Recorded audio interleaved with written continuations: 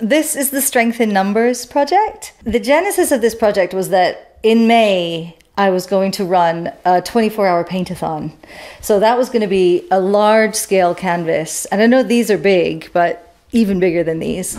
A large-scale canvas, and we were going to get people to come in pairs for 2-hour painting slots and paint continuously for 24 hours to make a communal canvas that was going to hang in the hospital.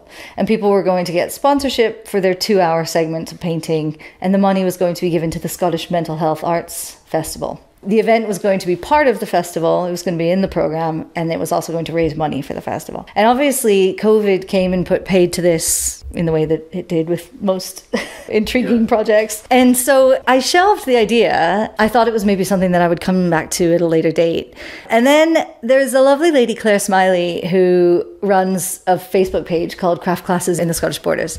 And she has been incredibly supportive of at Birkhill House since we first began in October 2019. And Claire said to me, she wrote me a message saying, no, don't shelve the project. At least take the canvas that you have, which was really kindly funded by the Lauderdale Rotary Club, because they were looking to support people to embrace new skills and be creative as a kind of outlet through lockdown. She said, take the canvas and cut it up into pieces and get it out to people. So I loved this idea. And I loved that in amongst all of the kind of confusion and despondency, there was this great vote of confidence for something positive. And so I really liked that. And I thought, right, I'll give a shout out. So I gave a shout out, and I wasn't expecting that many people to come back to me, but we had 84 responses in the end. And the brief was really simple. It was, what is something or someone that has given you strength throughout lockdown? And can you portray it on a 1-foot square piece of canvas using any medium you like? One of the suggestions that I made when I was handing out canvases to people was, if we put a mark halfway along each canvas, if I could get you to incorporate some kind of line that goes along from the midpoint of each canvas, then that would be a kind of nod to this idea that we were flattening the curve, and also acknowledging the fact that, you know, people's emotions were really up and down. And it would also be a way to kind of draw them together. It would be a motif that ran through all of the pieces together. And so most people did that, you know, and it's come across really nicely that they're all connected in this way.